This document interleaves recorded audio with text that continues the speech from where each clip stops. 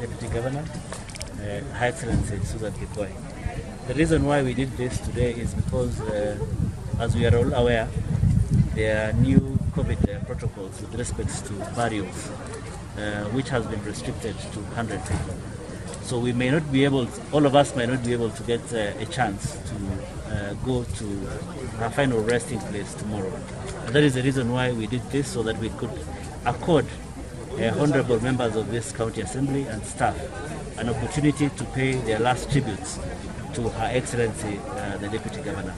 So that is what we were doing here today. We have lit candles and we have made prayers so that God may accept her soul in eternal peace. That is what we were doing here today. Satisfied with the way things are. People, if you walk around, you will notice that people have relaxed on issues of social distance, on issues of wearing masks, and issues of sanitization. So I will still urge everyone to continue observing the MOH guidelines and protocols to ensure that they are safe from this virus. Now we hear that the third wave is worse than even the second wave that we thought was very bad. This is very dangerous.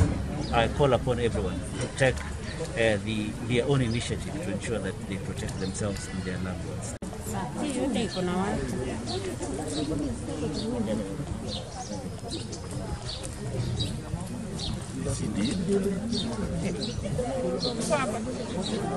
Wait.